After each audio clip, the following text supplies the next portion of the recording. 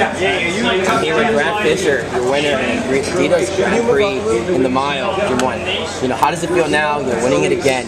It feels awesome.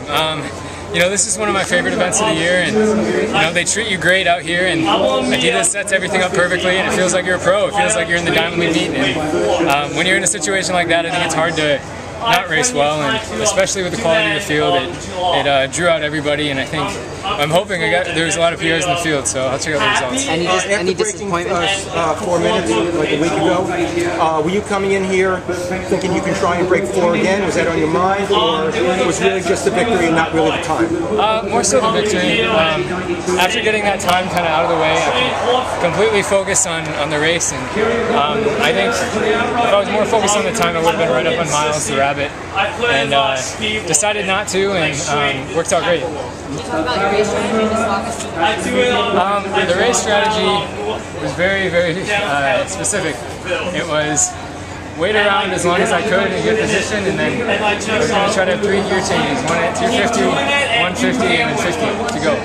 So yeah, everything went great, and I didn't get boxed out or anything, and I had good position, and I was able to execute the gear changes. I mean, Hunter was pressing you pretty good. Yeah. You know, in the last 250, 260. Were you that confident in your kick? Because there were actually 5 or 6 guys right in there. Yeah, I was able to kind of look up at the big screen, and I could see where everyone was, and it was a little different because usually, I mean, if I'm just racing locally in Michigan, that one move will be it.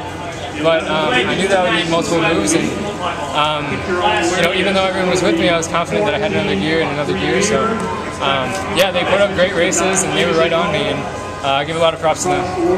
Now you just won the adidas Grand Prix. What's next? Or is this going to be it for the postseason? I have a race next week out in Seattle, and I'm going to do a 2 mile out there. So yeah, Brooks meet, and I'll try out a new distance, so it'll be fun. What about the USA Senior Nationals?